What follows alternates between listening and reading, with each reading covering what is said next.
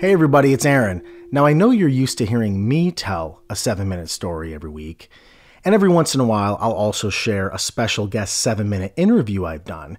But this episode is a first. This is the first episode we've ever had where a guest has performed and recorded and then submitted their own 7-minute story. And it just so happens that this guest is one of my lifelong friends. His name's Anthony Vorndran. We grew up in the same town together since we were like 3 or 4 years old, and we still talk on the phone to this very day. I really hope you have a friend like that, and if you do, you know how special that relationship is. He lives in Virginia, I live in Ohio, and I was just talking to him the other week, and I was like, dude, I love the stories we share back and forth. You should submit your own story, and I'll feature it on the podcast. And he was like, all right, let's do it. And so he did. And so he recorded this story titled Japan, and it was about this life-changing trip that he took to that country. But before we get to it, I wanted to let you know that if you had a 7-minute story that you wanted to be featured on this program, make sure and go to the website at 7minutestoriespod.com. That's the number 7, minutestoriespod.com, and pitch us your idea. The theme really doesn't matter as long as it's impactful, important to you, and you think others will enjoy listening to it. And obviously, most importantly, that it fits within approximately 7 minutes. I look forward to hearing from you. And now, here's Japan by Anthony Vorndran.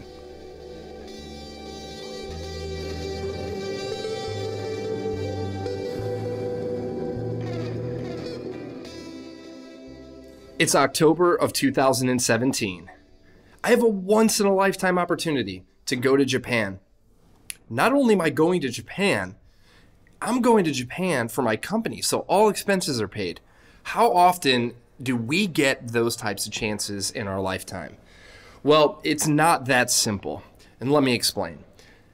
This is an interesting season, a time, if you all can remember, when North Korea was launching rockets over Japan into the waters in front of Guam. Like, you have to be kidding me.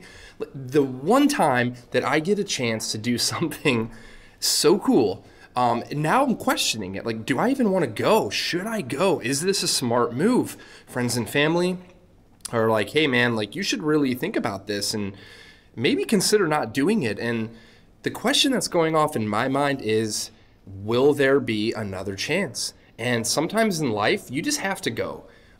So I did. I jumped on a plane, 6,000 plus miles away, over 20 hours of total commute over the ocean.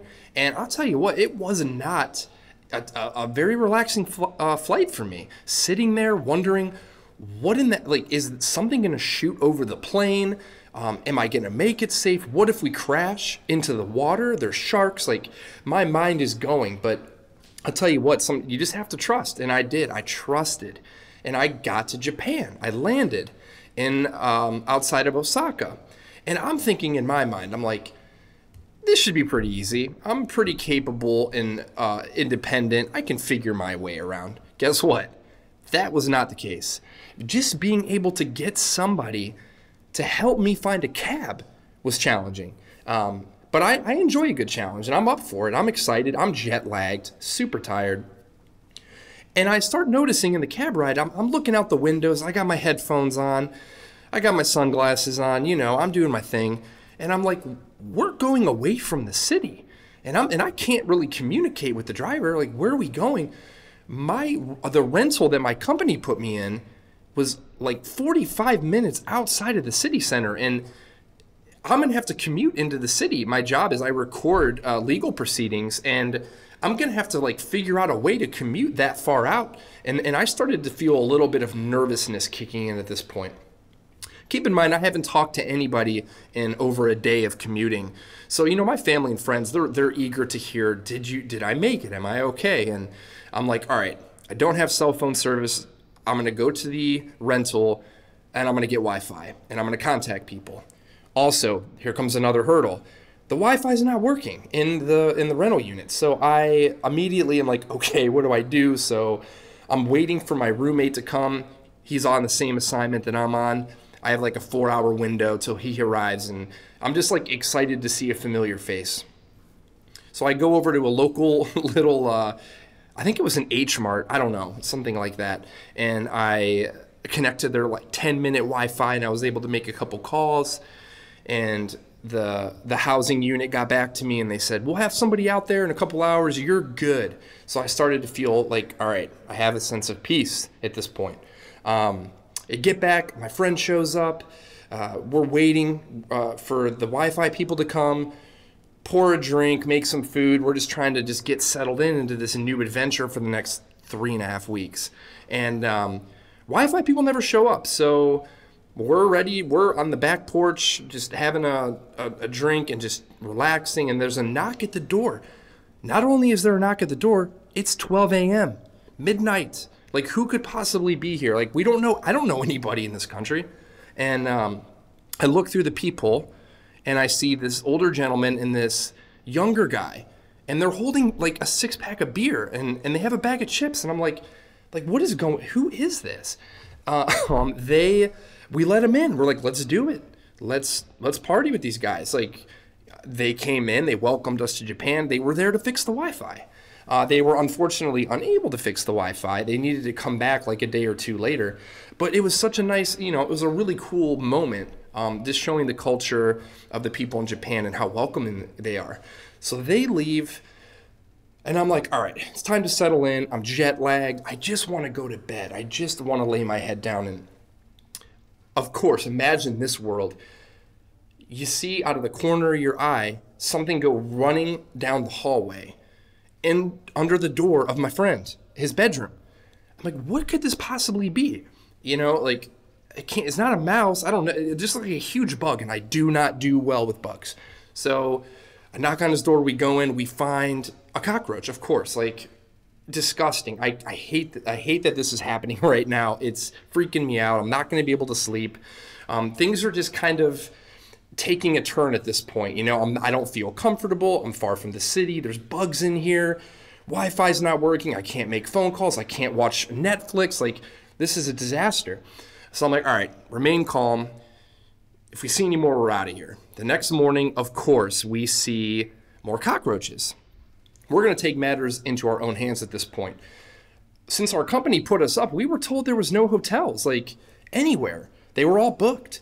So I'm like, well, let's go. Let's just take the train and try to find a hotel. And we did.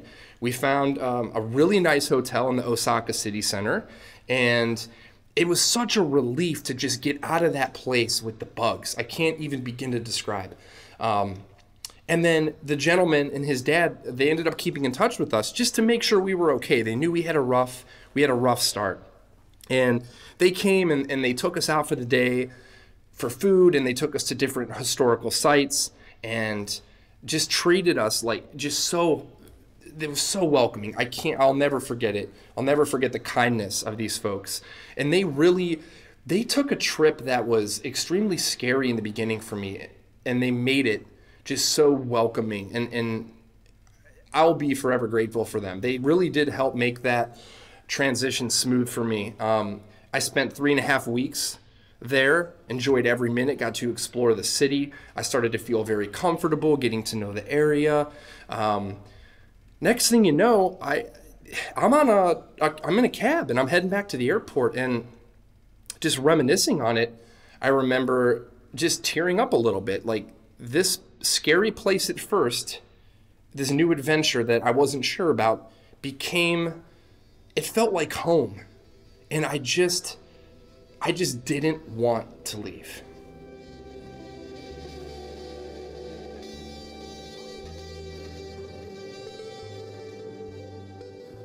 Seven Minute Stories is created and performed by Aaron Califato. Audio production by Ken Wendt. You can connect with Ken at media216.com. Original artwork done by Pete Whitehead. See Pete's work at petewhitehead.com. And lastly, I'm Corey Burse, and I coordinate the podcast. Make sure and tune in next week for another story.